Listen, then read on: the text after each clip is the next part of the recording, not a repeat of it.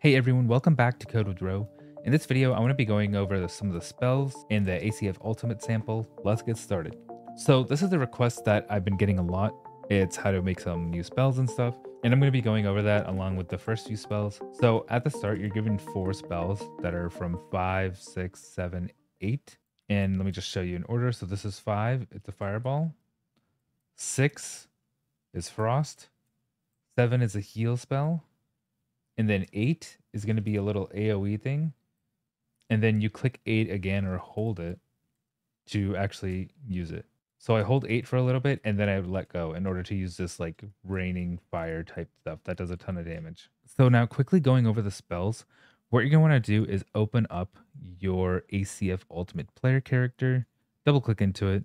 And then when you scroll down under the components, you're going to see a ACF Spell Manager BP. And this is going to have your spells in it. So it's going to be an array filled with different actions. So you'll see action.spells.fireball, action spells frostball, bless, which is your heal, and then meteor rain, which is that our 8 key right now. And if you go to the parent, you'll go to the ultimate sample, and then you want to go to the parent again to go to the full player BP. And in here in the event graph, you're going to see these enhanced input actions, ACF quick spell input 1, 2, 3, 4, right? And you can leave these as priority low. So basically when you click your ACF quick spell input 1, which is our 5 key, it'll play the first spell in our array over here. So that's why 5 is set to fireball. So if I exit this, or if I actually delete this, and then I re-add the fireball, now all my spells that I had, they're going to move down 1. So now my 5, when I hit play and hit 5, it's going to be my frost now. And 8 will be my fireball because that's added last. So it's pretty useful. The array you have it in order the order you have it here will be your quick spell input 1, 2, 3, 4 in that order, with your keys being 5 through 8, which is also stated on our ACF keybinds. And if you don't know where that is, go to the map, double click the player controller class, open it up, and then over here you'll see mapping context. And you can just open this to see all your mappings, and then you will see your ACF quick spell input 1, 2, 3, 4, which are our keys here. And you can change this to whatever you want. And so as you can see, a lot of people struggle with that 8 key is because it's a hold and release. So you can just go ahead and change that. So now let's actually create a spell. So what I'm going to want to do is go over to my content. And for this example, I've imported some animations. I have a ton of stuff that I've gotten for free. I'm going to use either the Advanced Magic FX 12 or 13. I think in this case, I'm probably going to be using 13. So I'll go ahead and right click, and under Blueprint class, I'll search for a ACF spell projectile BP. And I'll double click this and I'll call this maybe like tornado spell or something. Yeah, tornado spell is fine. I'll double click into it. And what I'm going to want to do is set the static mesh. And for this, I'll just set it to SM burden projectile wisps and hit compile. And it'll add the material by itself. And the reason why I'm doing this is because this static mesh is given in the ACF folder. And it already has my start and end sockets, which is going to determine my damage trace. And then the projectile start, which is where it's going to shoot out from. And now under my mesh component, while this is selected, I'm just going to add a particle system or cascade particle system component. Just leave the name as particle system. And then I want to add a particle template. So in this case, I'll do something like one of those tornado storm things that we saw. And for this one, I'll do a firestorm. And you can still see that weird purple thing that we added here for the static mesh. I'm just going to look for the visibility and turn mesh comp off so we don't have to see that. I'll hit compile and save. And now we want to edit some of the projectile movement, see how this is going to work. And I'll just open up all my tabs. Oh, wow. I didn't even notice there was a homing projectile type thing. So yeah, this looks good. I'm just going to leave it at 4,000 for the initial speed and 5,000 for the max speed. This is just so it's going to shoot out the tornado.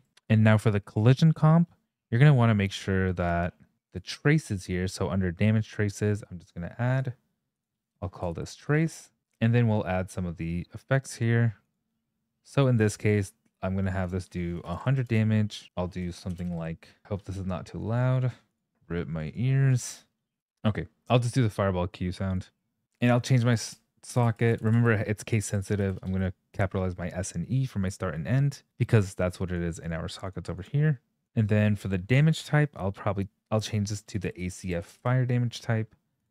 And if we click on this to take a look at it and open this up, we can see our parameter influences. So we're using the spell damage attributes and the defense attribute for the damage scaling. And yeah, this looks pretty good to me. So I'll hit compile and save.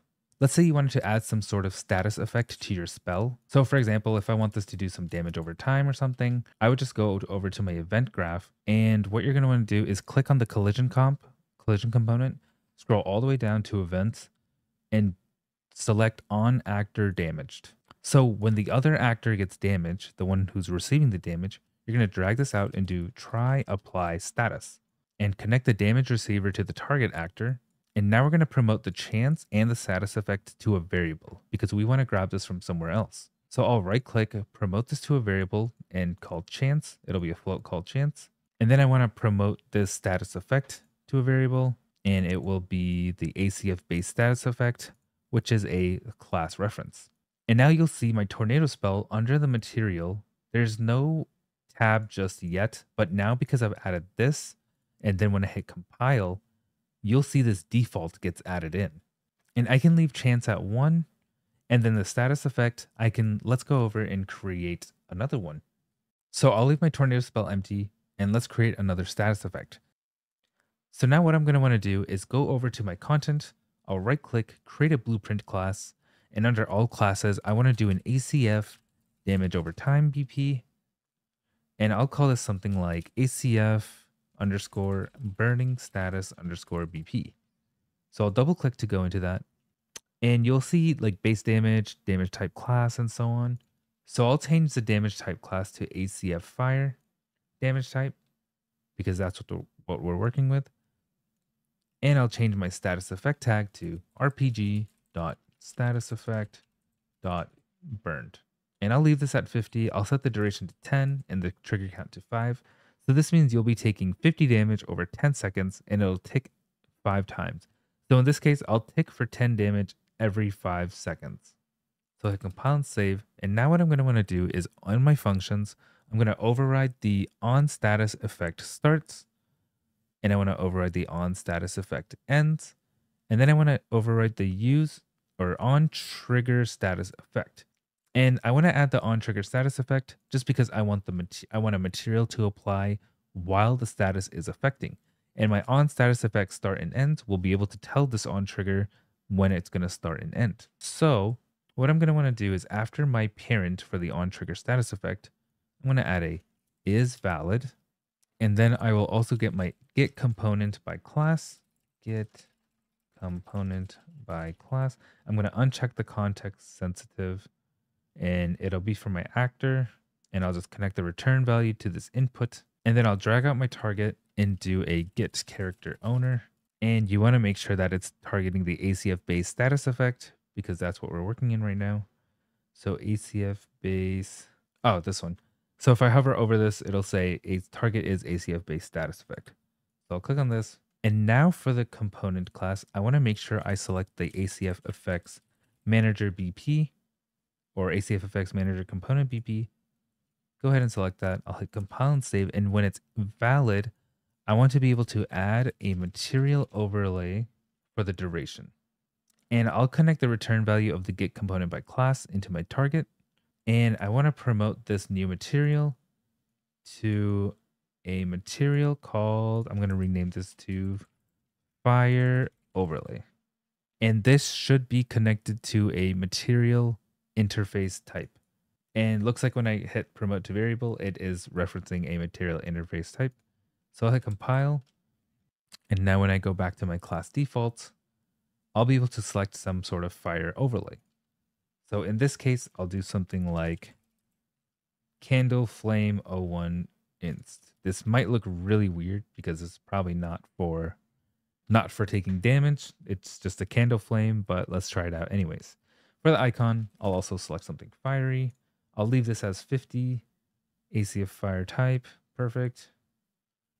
And now what I'm going to want to do is go back to my tornado spell, and under my status effect, I'm going to want to I'm going to want to set it to my ACF burning status BP. And now I'm going to go to my ACF actions component, which is on my ultimate player. And under action set, I'm going to hit this magnifying glass to find it and double click on ACF actions. And now you'll see a bunch of actions, and I'll just hit this plus sign and scroll to the bottom, and I'm going to I'll do a launch spell animation for the montage. And then I'll select the ACF spell projectile action. And now I want to create a tag, maybe something like actions dot spells dot fire tornado.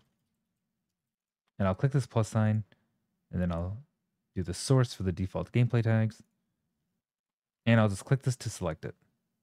So I compile and save for the actions.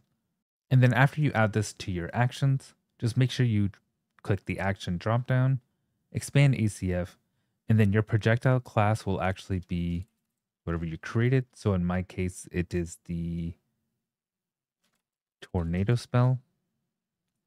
And if you see, for example, for this one, for the frostball, if I just open this up, it'll be the ACF frostball projectile BP. And then the launch socket names are right-hand socket, left-hand socket. And I'll just make sure the same one is for me since I'm using the sample, and this looks good to go. So I'll hit compile and save. And now when I go over to my character, I'm going to want to go to my ACF spell manager. And now in my array of spells, I'm going to change this from the fireball to my fire tornado. And now when I hit compile and save and I click play, and I'll hit 8, once it stops lagging, it will shoot out that fire tornado. And it'll be at a very odd angle, but that's just because I haven't changed the physics of it. And now let's try it on a enemy just to see that it is going to do that damage over time. So let's say I landed on this guy. It's actually doing 50 damage every 2 seconds. And yeah, it's a really OP spell. So yeah, he got wrecked. Thanks for watching Code with Ro. Like and subscribe. Let me know what you want to see next. I'll be going over more spells and stuff. This is a damage over time spell I specifically went over. And I'll be doing some healing, stat movement stuff as well. And yeah, thanks for watching. Like, subscribe, and comment below. Patreon's in the description if you want to support my channel. And thank you.